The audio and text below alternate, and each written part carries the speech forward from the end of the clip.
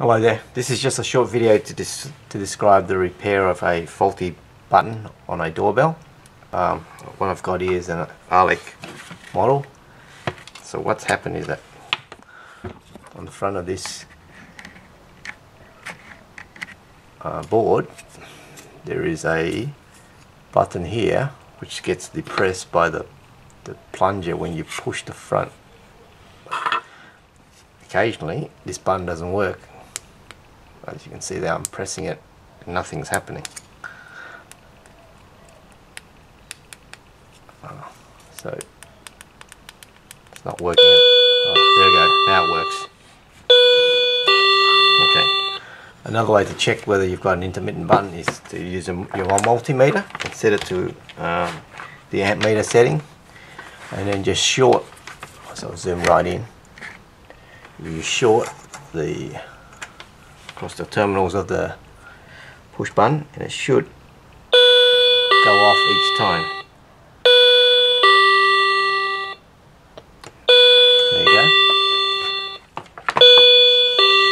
And this button's been known to play up. Sometimes the doorbell will ring at like at 2 AM in the morning, which is very annoying. So what I'm going to do is I'm going to remove this button and I'm going to replace it with this button, and I will drill a hole. Here we go. I'm just going to zoom out. I'm going to drill a hole somewhere near the top there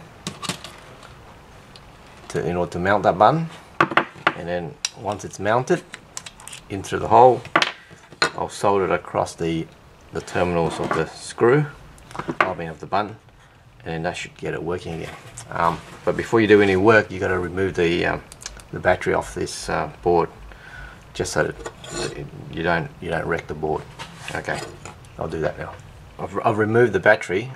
Just remember, if you want to remove the battery safely, you've got to try and avoid shorting the terminals of the battery. So it's a matter of getting something non-conductive flat and then just prying it up from that little gap there. Okay, so I'm now going to remove this switch on this side. So the switch is over here, on there, so I'm going to use my soldering iron. I'll speed up this video when I edit later.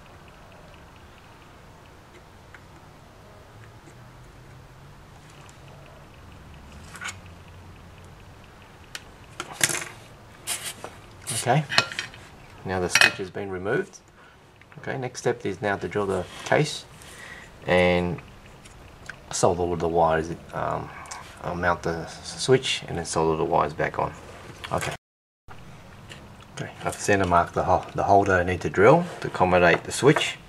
It's got to be sort of 6 mil away from the edge, because the screw head is about 12 mil. That thing there is about 12 millimeters in diameter. Alright, I've just drilled the hole. I had to drill a 7 millimeter diameter hole to get the switch to fit. So now it's just putting everything together, and I'll just actually fit it all on, checking to see everything fits. It should. So I'll go back nicely like that. But I'm going to tighten this up. I like to place these two terminals here horizontally.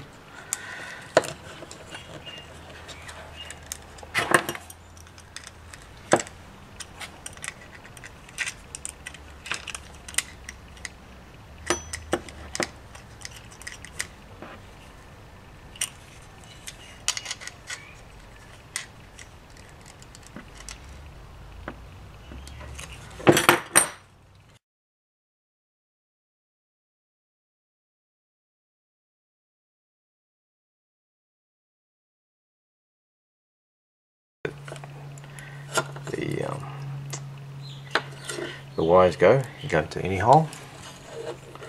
So putting that on.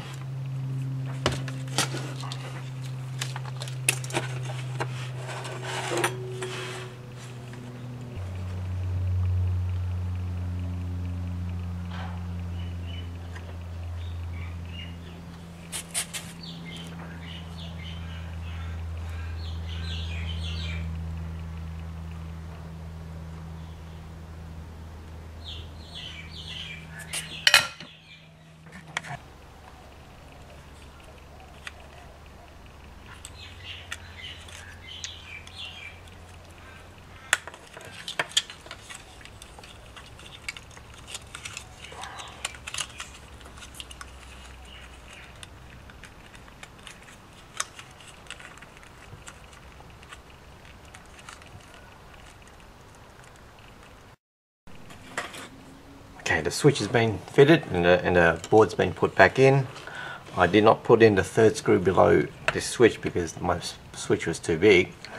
So the other two screws holding it, the board down should be okay.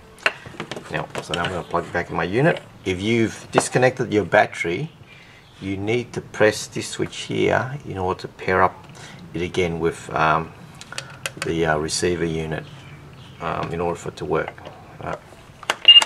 So here, that's when you have to press that button again. But I've already done that, so pressing it,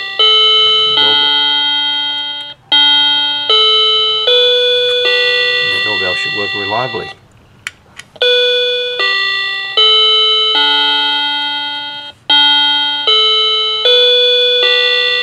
Thanks for watching my video.